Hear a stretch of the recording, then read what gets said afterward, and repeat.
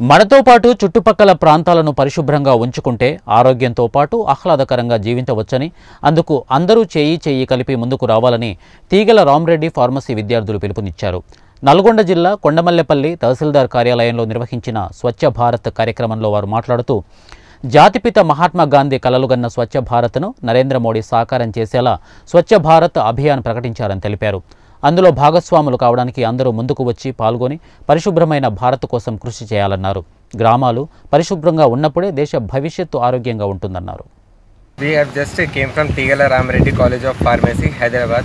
The main objective of this Swachh Bharat campaign was to fulfill the aim of the father of India, who is Mahatma Gandhi, and Prime Minister Modi has started this campaign 3 years back in 2016, where the main aim of this camp was to just provide the basic sanitary and cleanliness to the rural areas, and the main objective of it is to provide the sanitation levels and to keep the city as well as city rural areas clean and green, which will ultimately make the country clean and green.